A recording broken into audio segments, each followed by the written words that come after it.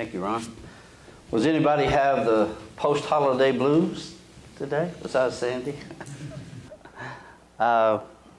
It's always a rush to get to Christmas and get through Christmas and all of the songs, and somehow after Christmas, maybe the songs don't seem quite as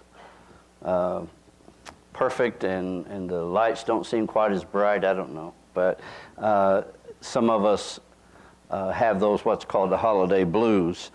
And in our text today in Matthew, there certainly is no after Christmas glow with this text. No Christmas glow, because in Matthew, there's a story that was just read. And for Matthew, it was a fulfillment of Scripture. For Mary and Joseph, it was a moment of terror. And for the little town of Bethlehem, it was a tragedy of historical proportions. And as we think about this story, we hear these words that are echoed from the Old Testament. A voice is heard in Ramah, lamentation and wailing, Rachel weeping for her children, and she cannot be consoled, for they are no more. You know, it just seems to me that tragedies ought to wait to after Christmas. The tragedies ought to wait to January before they happen. Because this story of Herod doesn't seem to fit in this Christmas story. This story doesn't seem to fit our picture of Christmas, and it doesn't seem to match the Christmas story. And it would be good if we could just postpone all the things until after Christmas.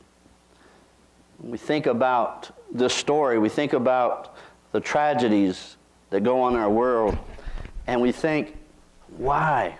You know, and can't we just wait? And, you know, this is not a story we normally like to think of at Christmas and celebrate at Christmas. When we have our Christmas pageants, one of the hardest characters to portray that we normally don't is Herod. You know, we don't have any Christmas cards with Herod on the picture of them, and we don't sing Christmas carols with these themes of Herod and the lamentation and wailing that went on. But maybe we should.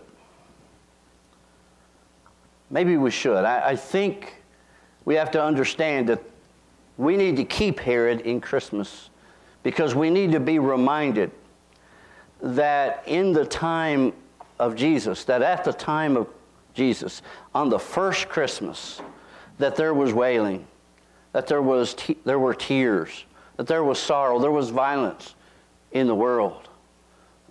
And we think about this terrible story, but it is part of the Christmas story, whether we want to admit it or think about it or not.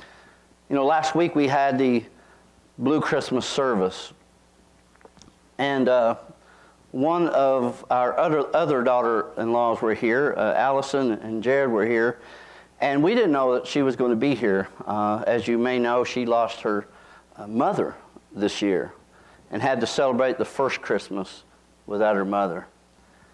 And I noticed during the service that there were some tears from her coming down in her eyes. And I asked her, we had dinner later, and I asked her about the service and her feelings. And she said, you know, I've been trying to put it off and not think about it, and this service forced me to think about it. But she said, I think it was good. It was good to get my feelings out and to recognize that. And so at least for her, it was a part of a healing time. And I hope that for others it was as well. And some of you that are here that have lost loved ones, I know we don't like to think about these things. We like to think about the Hallmark Christmas and everything is wonderful and it's always a happy ending, and we realize that all is not right in our world today. That in the midst of all the wonderful things that we can talk about, that there is tragedy and there are things going on today as we think about our own lives, our own struggles, Each and every one of us. We have stories. We have things going on in our lives that we wish were better or we could fix. And then we look around us and we can always see people who have it maybe even worse. People on Christmas, as I worked half a day on Christmas at the hospital, you know, the hospital doesn't close down at Christmas.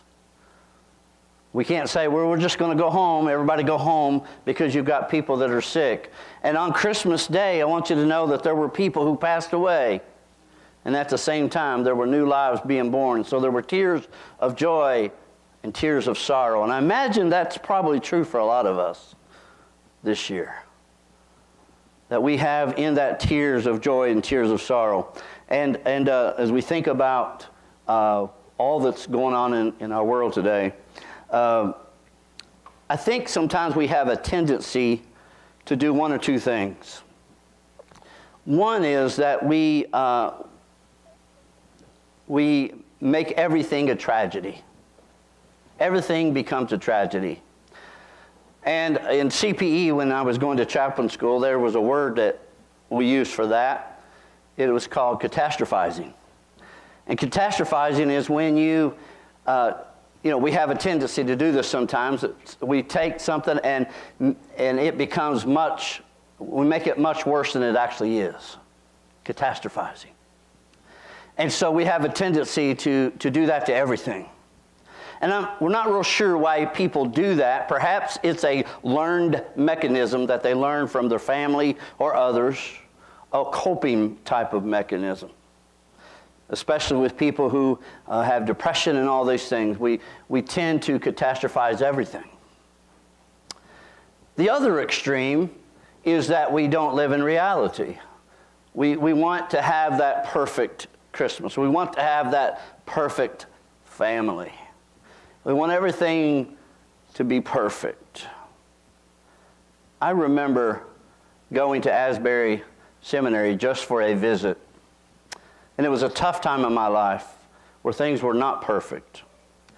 And this was several years ago, before Sandy and I ever met. And I remember going to chapel there on the campus and looking around and seeing all these families and all these people who I know people's lives aren't perfect, but it almost looked that way. I saw people sitting with their children. I saw people sitting with their families. And I can't help but at that moment I was feeling in a little bit of despair, thinking, why can't I have that? Why is my life so messed up and it seemed like everybody else's is going great? I remember walking out of that campus that day almost thinking, I can't go here. I can't come here with all of the stuff in my life and all these things that are going on, and people here are having this perfect families. And on that campus, another man who was a student there, I don't know why, but the Lord led us together, and we began to talk. And I shared with him my heart and how I felt I was being called to seminary, but things weren't wonderful. And he prayed with me on that campus. And I did end up going to seminary and finishing seminary. But I understand that sometimes that in our lives we realize that we forget about all the people that have it so difficult, even more than us. And we kind of go through Christmas as if everything is perfect. Growing up in a home with an alcoholic father, I never knew what Christmas was going to be like. If Dad came home sober, it could be a good Christmas. If he came home drunk, it could be a terrible Christmas. I remember one particular Christmas that it wasn't a good one. And we didn't have hardly anything under the tree that year. Dad was a gambler too, so he lost a lot of his money, and if it wasn't for my grandma, we'd have probably starved. And I remember going to the home of my uncles, and they only had 2 kids, and there were 4 of us at the time, 4 children. And I walked into their home, and underneath the tree was more presents than you could count. I never saw so many presents that went all around that tree, and it kind of filled up the room. And it just made me feel empty, because I knew we weren't going to get maybe anything that year. And here's why I say this, that in the midst of all these terrible things that are going on in the world, we need to hear the story of Herod. We need to keep Herod in Christmas, because I believe it is a part of Christmas. Is that rain? Well, it is. Okay. I didn't plan that, but it's, if we think about the world in which we live, we understand that it's not yet what God wants it to be. We have not arrived yet, but we're looking for a place, and we're going to a city whose builder and maker is God. And we have hope. And as a Christian, even though we have sometimes where things happen that are tragedies, it happened on that first Christmas. Remember the thing that happened that was most important. A little baby was born, which would bring hope to a world that seemed hopeless. In a world of tragedy, a wonderful thing occurred one night. Jesus was born. There's a preacher that told the stories from South Carolina, Charleston, South Carolina. When he was 7 years old, he said he recalled a particular Christmas Eve when he could not go to sleep. He was so excited. And he waited in bed and laid there with his eyes wide open until he heard his parents snoring. And he slipped down the stairs to where all the Christmas presents were. And there was a drum set there, there's a toy drum set that was beckoning him to play it, but he knew better. So he began to get into all the presents, and he found his six-shooter and his cowboy outfit and his puppets, and began to play with the puppets. And then he got into his stocking and got the candy out of the stocking, the oranges and the apples and the chocolate, and began to eat all those things. Any of y'all ever have children do that or ever did that yourself? And that's what was going on. Then all of a sudden he turned around, and there was his father standing, looking very sternly. And he was very afraid at that moment. But then a big smile come over his dad's face, and he just sat down. His father sat down in the recliner and just listened to him tell about how the six-shooter worked and about how that the puppet worked and all the things that he had, and showed him all the presents. And they had a wonderful time that night in just the privacy of their own home, just the father and the son. And then sleep overcame this young boy. And his father picks him up in his arm and carries him back up the stairs to put him to bed. And he said, I'll never forget that Christmas Eve. It was such a wonderful time. Well, several years later went by, and he found himself once again at the side of his father at Christmas. But this time his father was paralyzed from an accident, and he had cancer, and his body was racked with pain, and he was weak. And his father said he wanted to watch all the kids open up the presents, and he asked if he could carry him. And his son helped shave him, get him clean, carried him downstairs, got him ready to watch the presents being opened.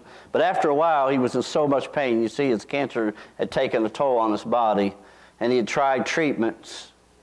And all of the treatments and the experimental drugs and everything had left him less than 100 pounds, and he was extremely weak. And he began to cry, and he said, take me back to bed. And so his son picks him up, takes him back up the stairs, and it occurred to him as he was carrying him that many, many years ago, as a 7-year-old boy, his father had actually carried him. And that memory came back to him, and the emotions came over, and he began to cry. And as the tears came down from his eyes, and he laid his father in the bed, his father saw his tears, and he reached over and pointed to a tape recorder. And the tape recorder had on it the Bible readings. And they listened to the story of John 14. In my Father's house are many mansions. And as they listened to that story, this young man, this preacher said he thought to himself and began to pray. And he thanked God for saving his soul. And he thanked God for saving his dad. And he thanked God for the hope that he had in his heart to know that there was something better out there.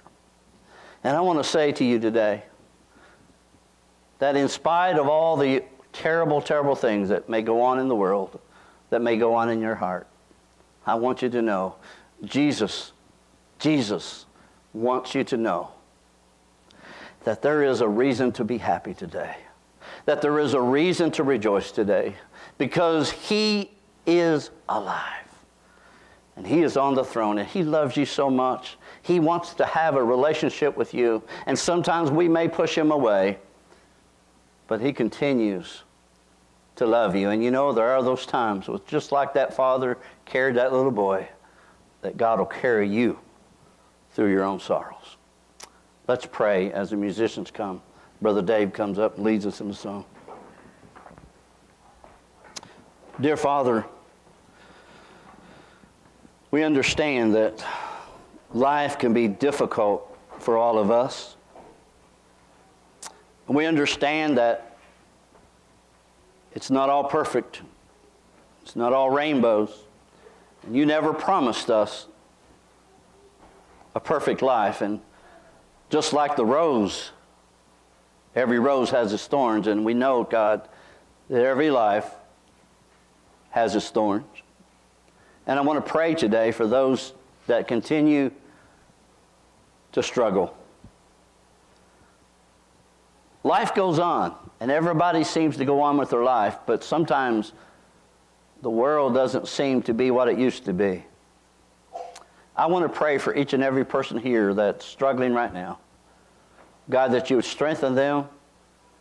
And God, it may not happen overnight, but God, that healing would begin to take place in their life and continue, that they would continue to heal both physically, emotionally, and spiritually. I want to pray your will be done. In Christ's name, amen.